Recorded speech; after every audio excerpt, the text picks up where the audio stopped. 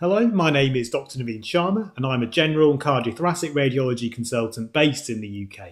You may know me from the radiologist page, Twitter and Instagram accounts, and I'd really like to thank Radiopaedia for inviting me to come and speak. I'm going to go through anterior mediastinal masses, helping you go past just knowing about the four T's, including everything from recognising these things on chest x-ray, knowing how to differentiate lesions on CT and MRI, and also knowing what to recommend when you do find these things on a CT. So, here we go. So what are we going to talk about? We'll have a look at how to pick up an anterior mediastinal lesion on a frontal chest x-ray. We'll also have a look at the main causes of an anterior mediastinal mass and go through exactly what they look like on CT and MRI. Do all anterior mediastinal masses need a biopsy? We'll have a look at this question too. So firstly, how do we define the anterior mediastinum? It's important to recognise that there are different classification systems, with the more traditional models using the lateral chest x-ray. The legend of chest radiology that is Felsen described a commonly used model based on three compartments: the anterior, middle and posterior mediastinum. The anterior mediastinum is bounded anteriorly by the sternum and posteriorly by a line drawn from the anterior trachea along the posterior heart border. There are several other models, all using slightly different terms. Some models use a fourth compartment, the superior mediastinum.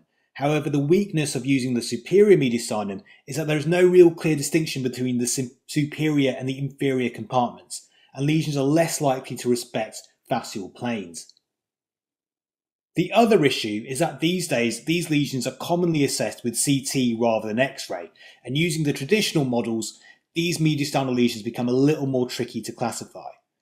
ITMIG, or the International Thymic Malignancy Interest Group, developed a well-used classification system, but this time naming the compartments prevascular, visceral and paravertebral, which are now more relevant to CT imaging.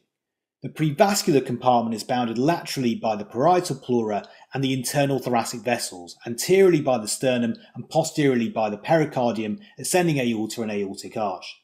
It contains fat, lymph nodes and our old friend, the thymus.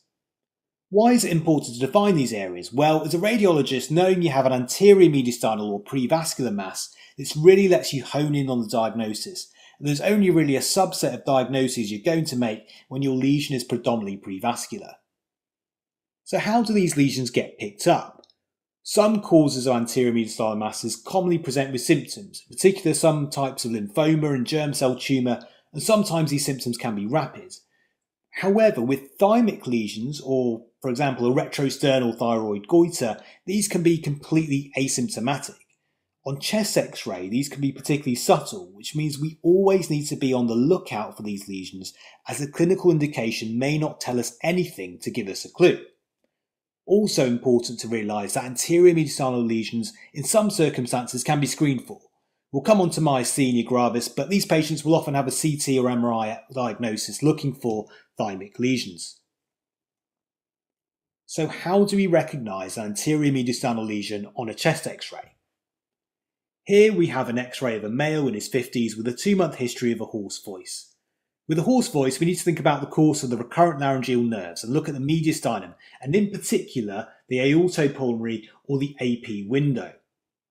Here we have a subtle density overlying the AP window. This is the aorta and this is the pulmonary trunk, forming a concavity which is normal. However, there's an extra contour just here which is difficult to explain. Once we go over to the CT, there are actually multiple findings here. Firstly, we've got a nodule in the left lobe of the thyroid gland, and if we go up a little bit, we'll see that there's actually some calcified lymph nodes within the lower cervical region. We can see one just over here. Now, these nodes were biopsied and the thyroid nodule was aspirated, showing a papillary carcinoma. However, this doesn't explain the lesion at the AP window. That actually correlates with a lobulated prevascular mass. Around the aorta, we've lost the fat plane, and it's difficult to tell whether this is a continuation of the mass or some fluid within a pericardial recess. Important things about the mass are that it's homogeneous, with no cystic areas and no calcification and no fat density. There's a third finding on here as well. If we go further down, we can see there's a simple cystic region within the right cardiophrenic angle. So there's a lot going on in this scan. Let's focus in on the prevascular lesion. A lobulated homogeneous mass in a patient over 40, statistically this is most likely to be a thymoma, which was confirmed with a CT-guided biopsy. Secondly, we have what was confirmed as a thyroid cancer. And thirdly, we have an incidental simple cyst at the right cardiophrenic angle, which has the classic appearance of a pericardial cyst. If we go back to the chest x-ray, firstly we'll just appreciate how subtle the anterior mediastinal mass can be on a chest x-ray. Secondly, even more difficult to spot is the pericardial cyst, but the clue here is the difference in density between the right and the left side of the heart, and you can just about make out the right atrial contour here. Here we have another similar case with a subtle density again overlying the aortopulmonary window, this time in a female in her 30s. Here the CT shows a more ill-defined prevascular mass, which this time invades the sternum and the chest wall. This one is a case of lymphoma.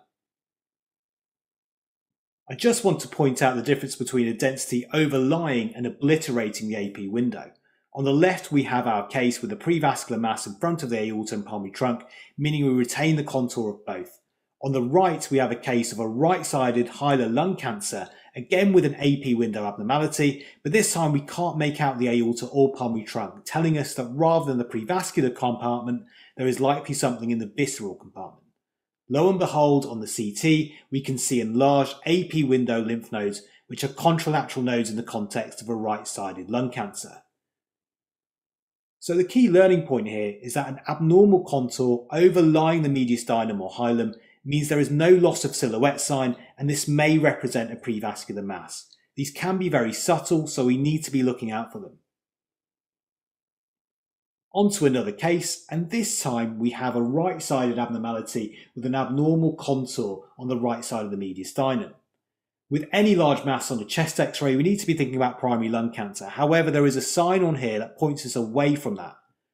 If we look through the mass, we can see hilar vessels, which again tells us the lesion does not abut the hilum and therefore likely lies with the anterior or the posterior mediastinum. Given the morphology and statistically, the anterior mediastinum is more likely. This can be thought of as the hilum overlay sign. Let's have a look at the CT in this case, and this shows a well-defined right-sided prevascular mass with a little bit of heterogeneity in terms of contrast enhancement. We can see in the right-sided upper paratracheal region there is a separate lymph node, which pointed towards a possible diagnosis of lymphoma. This was a female patient in their 30s, and this was confirmed on a CT-guided biopsy of the main prevascular mass. On to the next question. What are the common anterior mediastinal masses? Here we have the usual suspects of the 4 Ts. Now some like to include thoracic aortic aneurysm in the list and make it 5 Ts. However, as this is technically not a true mass, as such, we won't be including this in this talk. So here we have thymic lesions, thyroid goiter, terrible lymphoma, admittedly a bit sketchy on that one, teratoma and other germ cell tumours. That covers the majority of prevascular masses that you will come across. There are more rare ones, and we'll just mention there is another category of fat-containing mediastinal lesions that we will come on to. So firstly, we'll tackle thymic lesions. What does a normal thymus look like? The thymus is a lymphoid organ in the anterior mediastinum that plays a role in the maturation of T cells. It's proportionally large after birth and reaches its maximum size at puberty before undergoing involution. It's normally seen on CT as a bilobed triangular structure, most commonly seen anterior to the ascending aorta and pulmonary outflow tract. It's important to know that we shouldn't be seeing much after the age of 20. Anything more than a maximum thickness of 15 mm on CT at this point is likely to be abnormal. On this case, just notice how we retain that triangular shape. Which takes us on to thymic abnormalities. So the first point on thymomas, which you've touched on before, although they're uncommon, they are actually the most common anterior mediastinal mass. If you see a homogeneous or slightly heterogeneous mass in a patient over the age of 40, it's most likely to be a thymoma. It's useful to think of thymomas as part of the spectrum of thymic epithelial tumours, with low-risk thymomas at one end and thymic carcinomas at the other. There are different classification systems, however here in the blue table we have the WHO classification. Although this correlates with survival rates, there is some controversy about it, as there is some evidence it lacks inter- and intra-observer reproducibility and clinical predictive value. Also, several types often coexist in the same tumour, making classification difficult. A more simplified system can be seen on the right, graded into low-risk and high-risk thymomas, as well as thymic carcinoma. Now, there is some work that has been done to try and differentiate between these groups on the basis of CT findings, which we will come on to. Rather than histology, management of thymoma is based more on staging on radiology. The most commonly used system is the Massaoka-Koga system, which correlates with survival rates and helps to dictate management decisions. In stage 1, the lesion is fully encapsulated, a so-called non-invasive thymoma. On CT, we see this as a well-defined lesion with a smooth contour.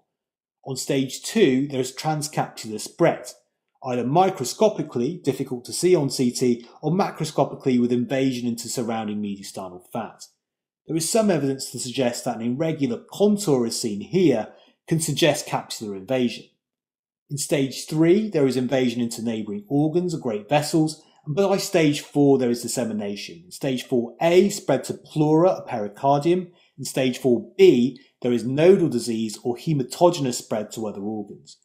Important point here is thymic epithelial tumours like spreading to the pleura and pericardium, so it's really important to interrogate these whenever you have an anterior mediastinal mass. It's why the optimal phase of contrast is a venous phase when looking for spread of thymic epithelial tumours on CT. With regards to treatment, complete surgical resection is recommended for all but stage 4B. Post-op radiotherapy may be offered if there's incomplete resection, and importantly, stages 3 and 4 may be offered neoadjuvant chemotherapy beforehand. So the learning point here is that it's really important as a radiologist to distinguish between stages 1 and 2 versus stages 3 and 4, as it can have implications on whether the patient has neoadjuvant chemotherapy. Let's move on to another case. Here we can see a chest X-ray of a 40-year-old male, and this time there's a clear lesion here at the left hilum. Again, see how you can see hilar vessels through the lesion, suggesting that we have an anterior mediastinal mass. CT confirms this with a lobulated, slightly heterogeneous mass with some cystic areas that we can see laterally here. So from our learning point before, a slightly heterogeneous mass in a patient over 40 is statistically most likely to be a thymoma. Important then to assess the pleura, which is okay, and also to have a look at the pericardium as well. Here we just have a trace of pericardial fluid, but no pericardial nodules. This patient had a successful thymectomy and was also diagnosed with myasthenia gravis.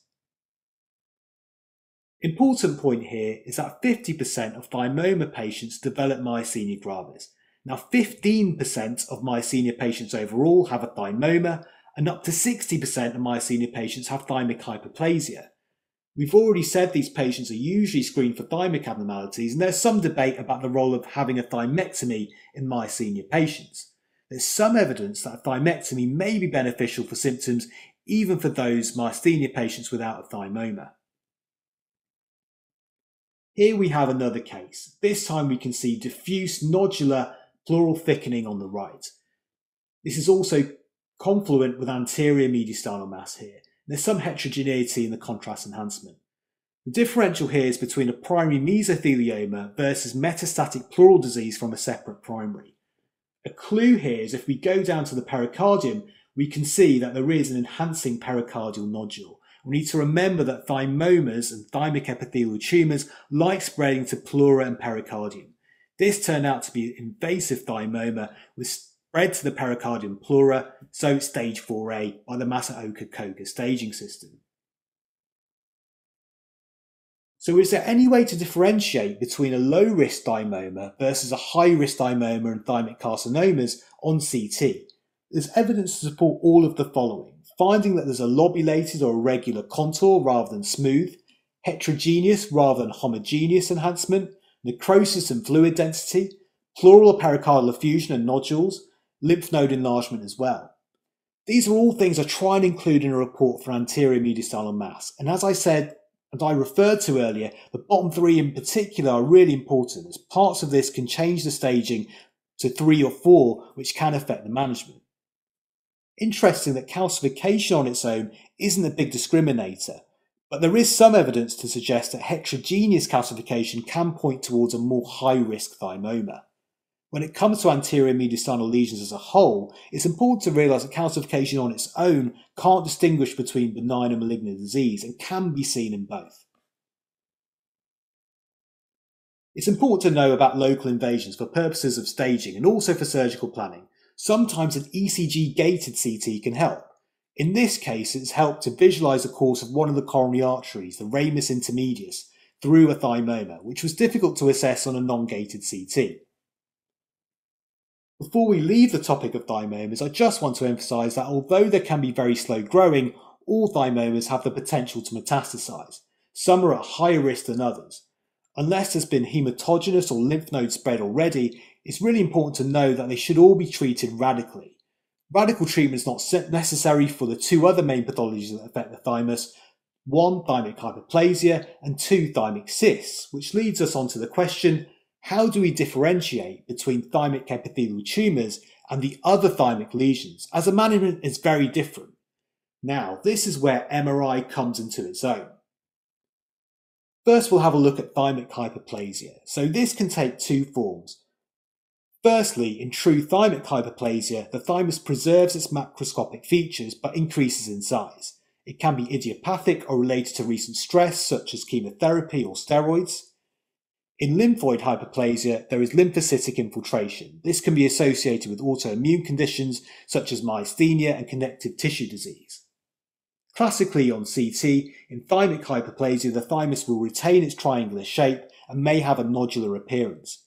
However, there can be more atypical cases where the thymus can appear oval or appear as a more focal mass, and this can make differentiation from a thymoma sometimes tricky. This is where chemical shift MRI comes into its own. By looking for intralipid content, this method has been shown to be effective for differentiating thymic hyperplasia from thymoma. Here we have a case where there was a nodular triangular lesion on CT suspected to be thymic hyperplasia, so the patient went on to have an MRI. We have the in-phase image on the left and the out-of-phase image on the right, which you can recognise by the India ink artefact outlining the mediastinal structures. There is loss of signal on the out-of-phase image, confirming intralipid content and thymic hyperplasia. If it wasn't so clear subjectively, there are equations we can use, such as the chemical shift ratio, to try and be more certain. Contrast that with this case of a thymoma. Here we have a lobulated lesion which has not lost signal on the out-of-phase images. We cannot confirm intralipid content, and we cannot say for sure that this is thymic hyperplasia. This turned out to be a thymoma. Moving on, here we have a case for well-defined round lesion in the prevascular space. It's not triangular, so we can put normal thymus and thymic hyperplasia to one side. When we measure the density of the lesion, this has a Hounsfield unit of a fluid density between 0 and 20, so is in keeping with a simple cyst. Given this appears very homogeneous on CT, this most likely represents a thymic cyst. If there is any doubt, an MRI can exclude enhancing soft tissue, which you may see with a cystic thymoma, which is the main differential. It's not always as straightforward as the last case. In this case, we have an incidental lesion in a female in her 60s, with a triangular morphology. It's predominantly smooth contour with a small amount of lobulation on the left side, as we can see here. Its homogeneous and well-defined nature means a thymoma is possible, although it's very triangular, suggesting benign pathology such as a cyst. However, its Hounsfield unit is between 50 and 60. Let's have a look at the MRI scan. The stir sequence shows its high signal, but completely homogeneous. We have a non-contrast phase here, and then we have a post-contrast phase, in which we can see some artifacts but no convincing enhancing soft tissue within the lesion, which was now suspected to be a benign cyst. The lesion slightly grew on interval imaging, and the patient opted in this case to have it resected, and a benign cyst was confirmed. So here, MRI is key in making the diagnosis by excluding the presence of enhancing soft tissue. Here are 4 situations where MRI is really useful in the assessment of prevascular mass. Firstly, as we've seen when assessing for thymic hyperplasia by doing in and out of phase sequences, assessing for a cyst by excluding enhancement on post-contrast sequences, Although CT has excellent spatial resolution, and in the case of ECG gating temporal resolution, MRI can be complementary in terms of its contrast resolution when it comes to assessing tumour planes for staging and surgical planning. Also, if a patient has significant allergy to contrast with CT, MRI is also an alternative. Moving on to lymphoma. There are many occasions where a diagnosis of lymphoma is screaming out as there are enlarged nodes above and below the diaphragm or an enlarged spleen. It can be more tricky, however, if there is a single prevascular lesion in the mediastinum and either no nodes or a small number of nodes only. These can be really difficult to differentiate from a thymic epithelial tumour. In terms of how these present, it really depends on the type. The most common primary mediastinal lymphomas are Hodgkin's of nodular sclerosing type and large B-cell lymphoma. In many cases, the patient may have relatively mild symptoms, however in others there may be a rapid onset. If there is fast onset with a pleural effusion and a large mass, consider lymphoblastic non-Hodgkin's lymphoma. In these cases, blood tests can help with a high LDH, and the full diagnosis can potentially be made with cytology from bone marrow. In most lymphoma cases, however, a core biopsy is usually needed. On CT, a small number of cases can present with a single mass similar to the image here, but in other cases we may see multiple matted nodes that encase rather than invade vessels. All cases of suspected lymphoma usually require a PET for staging, and this can also help guide a biopsy attempt. With lymphoma, PET is key in staging and has a higher sensitivity than CT. It can help in terms of differentiating lymphoma from other causes, as a significant amount of active nodal disease will point more towards lymphoma. Outside of lymphoma, PET doesn't really have an established role in the workup of anterior mediastinal lesions, and it's performed to varying degrees in different institutions. There is some evidence that higher risk thymomas and carcinomas will show increased metabolic activity, but its use is by no means routine. It can sometimes be used as a problem-solving tool. For example, a suspected cyst with equivocal features of MRI showing no avidity on PET can offer more reassurance. Our next case shows a mediastinal mass that has characteristic features on CT. Now, this isn't strictly prevascular. In this case, we can see extension, though, of the thyroid gland all the way from the neck into the mediastinum. The communication with the thyroid gland might not always be clear, and the key here is to look for similarly enhancing tissue to the thyroid, possibly with cystic areas and calcification as you would with any thyroid goiter. With our next case, we see a well-defined prevascular mass with a fat fluid level and fat density anteriorly. The fat fluid level in particular is virtually diagnostic of a benign teratoma, which forms part of a family of tumours, the germ cell tumours, which we'll have a closer look at. As a whole, these are more common in patients under the age of 40. The most common extragonadal site is the anterior mediastinum. Benign teratomas account for about 3/4 of mediastinal germ cell tumours, usually an asymptomatic incidental finding, but there can be symptoms due to pressure effects. Rarely they can rupture into the pleural or pericardial space. With teratomas, we're looking for fat content, but it's important to realise that the absence of fat doesn't exclude a teratoma. We may also see calcification, and rarely just as in the pelvis, a tooth or a bone. The other germ cell tumours have less characteristic findings. Seminomas are more non-specific, but the presence of a large prevascular mass with lung metastases in a patient under 40 should raise your suspicions. There may be a raised beta-HCG, but alpha-fetoprotein is usually normal. Lymphoma is the main differential here, and biopsy is usually needed to tell the difference. Other non-seminomatous germ cell tumours are also fairly non-specific, but usually quite heterogeneous. There again could be lung metastases. The giveaway with this group is a very raised alpha-fetoprotein or beta-HCG. So for any heterogeneous prevascular mass in an under 40, checking these blood tests can provide the answer. Next case, here again we have another prevascular mass, this time with a lot of fat density. So we're thinking about teratoma. There's also soft tissue and fluid components, and at the level of the heart we can see there is a significant pericardial effusion. This is a biopsy-confirmed immature teratoma which is thought to have ruptured given the presence of a significant pericardial effusion. Although a fat fluid level is fairly specific, just the presence of fat alone in an anterior mediastinal mass doesn't definitely mean it's a teratoma, as there are a collection of rarer fat-containing lesions that can affect the prevascular space. Here we're talking about thymolipoma, lipoma, and liposarcoma. In this case, we've got a massive prevascular mass, which extends all the way down into the left cardiophrenic angle. This is predominantly fat density rather than the small areas of fat density that we get in a teratoma. Here we've got soft tissue strands within it. This is a surgically proven thymolipoma. In the next case, this isn't technically a prevascular lesion, but I wanted to show you an example of a liposarcoma, another fat-containing mediastinal lesion. There is more soft tissue density within this than you expect within a simple lipoma, which tends to be homogeneous on CT and MRI. It's worth noting that higher grade lesions may be predominantly soft tissue with very little fat density. Which brings us on to our last question.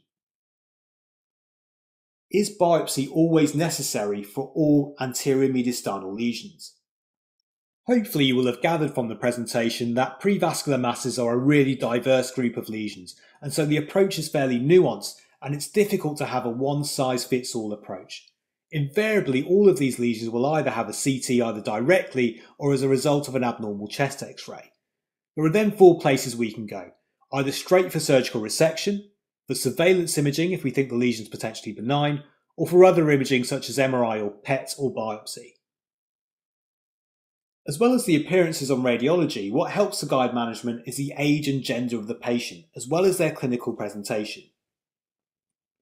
Here we have a chart of the proportion of each of the anterior mediastinal masses we can expect to find in each age group and gender. Firstly, we have the over 40s, and we can see the thymomas and thyroid lesions dominate, with only a small proportion of cases attributed to lymphoma or germ cell tumour. Remember that thymomas are usually asymptomatic, so as we said before, an incidental pickup of a prevascular lesion in an over 40 patient is statistically most likely to be a thymoma, even though overall these are relatively uncommon.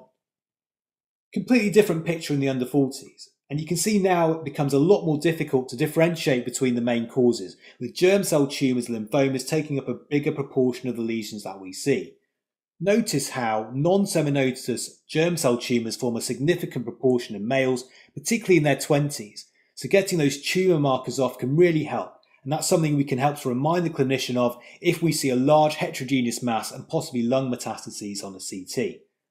A rapid onset of symptoms in this age group should make you consider a non-seminomatous germ cell tumour or lymphoma rather than a thymoma, which are usually relatively asymptomatic. So times where you may not need to go for a biopsy either radiologically or surgically include seeing obvious thyroid features on CT, seeing something that looks like a thymoma in a patient with myasthenia gravis or is over 40, having raised alpha-fetoprotein or beta-HCG under the age of 40, particularly if the mass is heterogeneous and there are lung metastases, or if we've proven thymic hyperplasia or cyst formation on an MRI. So going forward, 5 takeaways. Firstly, thymomas are slow growing but have the potential to metastasize, so ideally should be resected. Secondly, MRI is king when it comes to assessing thymic hyperplasia in cysts. As we said before, a homogeneous or slightly heterogeneous prevascular mass above the age of 40 is likely a thymoma. Venous phase CT helps stage thymic epithelial tumours, interrogate the pleura and pericardium, as this is where these like to spread to. Suspected lymphoma needs PET CT for staging and tissue biopsy. Well done for making it this far. I hope you found the talk helpful, and the next time you come across a prevascular mass on X-ray or CT, hopefully you'll feel a little more confident. Thanks again to Radiopaedia, and thank you all very much.